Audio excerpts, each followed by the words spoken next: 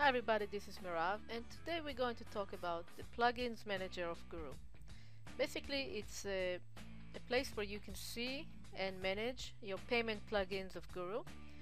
And as you can see, I have one payment plugin installed here, and the way I installed it is I went to extensions, install, uninstall, and install the plugin just like any other Joomla plugin. Now if you want to access the plugin, there is two ways you can do it. You can go to extensions, plugin manager, as a PayPal, and you will get this payment plugin here, and you can click on it and you can make any changes you want, like entering the email address of the PayPal account and stuff like that.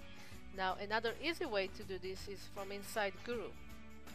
You go to Guru, you click on payment plugins, and you see the same information, and when you click on it, it's going to take you to the same place. So just keep in mind, you install the plugins from the regular install uninstall of Joomla. So this is it about the plugin manager of Guru.